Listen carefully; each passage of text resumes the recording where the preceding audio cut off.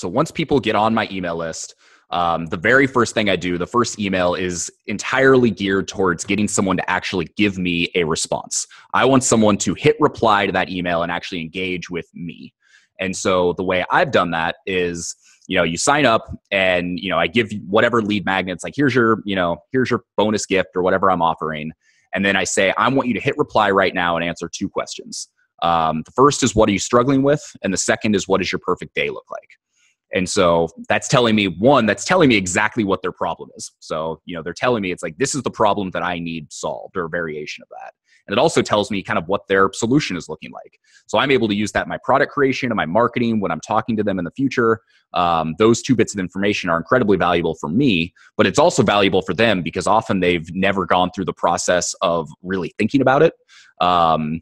They've never actually kind of said to myself, it's like, oh, what does my perfect day look like? Or, oh, like I know that I'm stressed out, but what are these problems that I'm facing? And then I do something that really takes them off guard and surprises them is I actually give them a thoughtful response. Whether it's myself or my community manager, we say, hey, you describe these problems, I would go check out these resources. Or you're thinking about going down this path, that's a perfect fit, or maybe this other path might be, the right fit for you. So that's establishing the relationship, that's building trust. I like to use the term surprise and delight. So when people sign up for my email list or buy a product, kind of providing things that are nice surprises that people don't expect.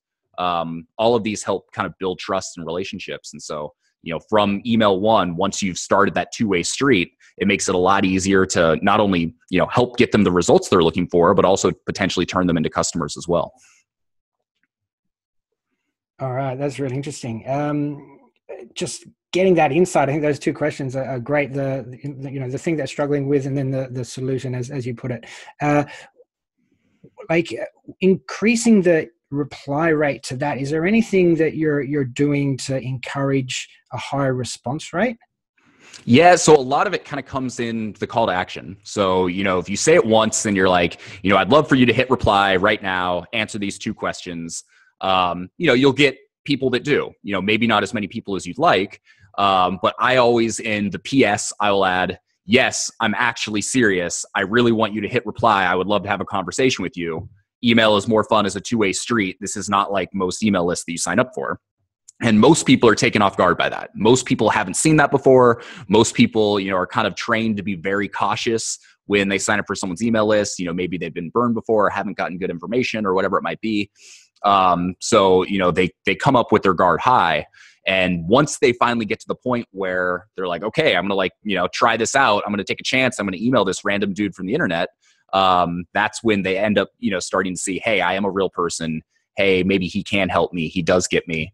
So that PS is key. And then also if they haven't replied, after the first email, then in the second email, it's like, hey, I was serious. I really want to, have this conversation. That's going to be the best way that I'm able to actually help you and get you the results that you're looking for.